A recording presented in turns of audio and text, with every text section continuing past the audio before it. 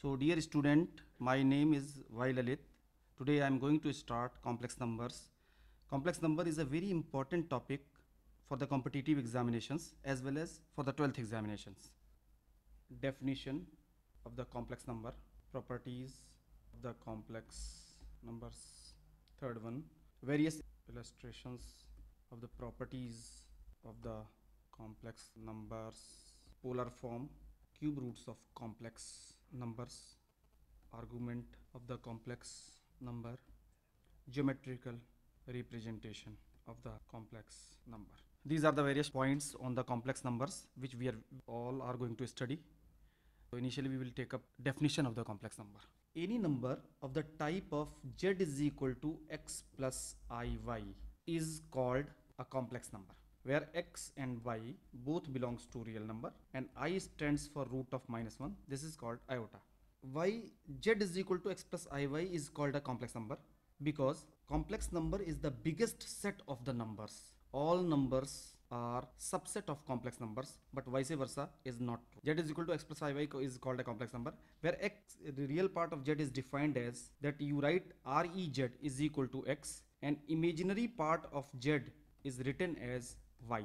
Imaginary part is not taken as iy, it is taken as y only. Now mod of z is defined as root of real part of z to the power 2 plus imaginary part of z to the power 2.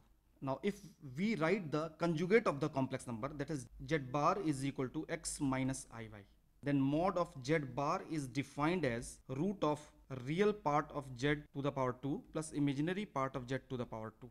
Here mod of z is equal to root of x square plus y square, and here it becomes root of x square plus minus y to the power 2, that is root of x square plus y square. We can see mod of z is equal to mod of z bar. Now if we multiply z into z bar, we will get x plus iy into x minus iy, that is x square minus I square y square, that is x square plus y square. Z into z bar can be written as mod of z to the power 2.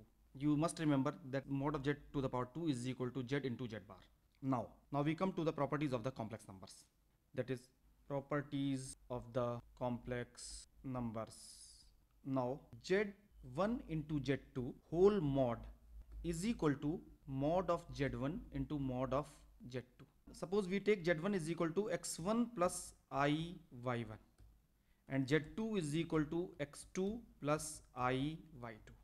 If we multiply z1 and z2, we will get x1 plus iy1 into x2 plus iy2. Real part is multiplied to the real part, that is x1 x2. Imaginary part is multiplied to the imaginary part, that becomes I square y1 y2, then I times of x1 y2 plus x2 y1, that is x1 x2 minus y1 y2 plus I times of x1 y2 plus x2 y1. If we take the mod of z1 into z2, that is z1 into z2 mod is equal to root of real part to the power 2 plus imaginary part to the power 2. By solving the quantity in the root, we will get x1 square plus y1 square in one bracket and x2 square plus y2 square in the second bracket. We can write z1 into z2 whole mod is equal to mod of z1 into mod of z2. This is the first property of the complex numbers. Now we come to the second property, that is mod of z1 by z2 is equal to mod of z1 divided by mod of z2. If we take z1 is equal to x1 plus iy1 and z2 we take x2 plus iy2, then z1 by z2 is equal to x1 plus iy1 divided by x2 plus iy2. z1 by z2 is equal to x1 plus iy1 divided by x2 plus iy2. By rationalizing denominator, we will get x1 x2 minus x1 y2 plus I times of y1 x2 minus x1 y2 divided by root of x2 square plus y2 square. So z1 by z2 can be written as x1 x2 plus y1 y2 plus I times of y1 x2 minus x1 y2 divided by root of x2 square plus y2 square. Now z1 by z2 whole bar can be written as root of x1 square plus y1 square divided by root of x2 square plus y2 square. That will become mod of z1 divided by mod of z2. Now we come to the third property of the complex number, that is mod of z1 plus z2 is always less than or equal to mod of z1 plus mod of z2. We can generalize it and we can write it like this: mod of z1 plus z2 plus z3 up to zn is always less than equal to mod of z1 plus mod of z2 plus mod of z3 up to mod of zn. Property can be proved by taking the square of mod of z1 plus z2 to the power 2, that is z1 plus z2 into z1 plus z2 whole bar, that is z1 plus z2 into z1 bar plus z2 bar. Z1 bar becomes mod of z1 to the power 2, z2 z1 bar plus z1 z2 bar plus mod of z2 to the power 2. We can write mod of z1 plus z2 to the power 2 is equal to mod of z1 ka square, that is mod of z2 to the power 2, z2 z1 bar plus z2 z1 to the bar, that is mod of z1 square plus mod of z2 square plus twice of real part of z2 z1 bar.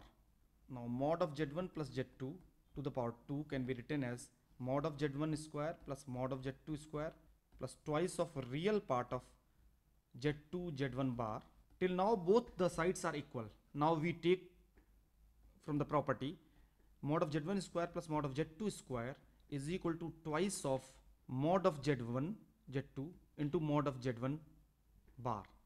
Now when we write real part of z2 z1 bar is always less than or equal to mod of z2 bar into mod of z1 bar. If we put mod of z2 into mod of z1 bar in place of real part of z2 z1 bar, the right hand side will become greater than the left hand side, though the equality sign will change into inequality sign, and this will become z1 square plus z2 square is plus mod of z2 plus mod of z1 bar. This will become mod of z1 square plus mod of z2 square plus mod of z2 plus mod of z1. Now we can make it a perfect square, that is mod of z1 square plus mod of z2 whole to the power 2, and if we take the square root on both sides, it will become mod of z1 plus z2 is less than equal to mod of z1 plus mod of z2. And if we generalize this equation, we can get mod of z1 plus z2 plus z3 till zn will always be less than equal to mod of z1 plus mod of z2 plus mod of z3 till mod of zn.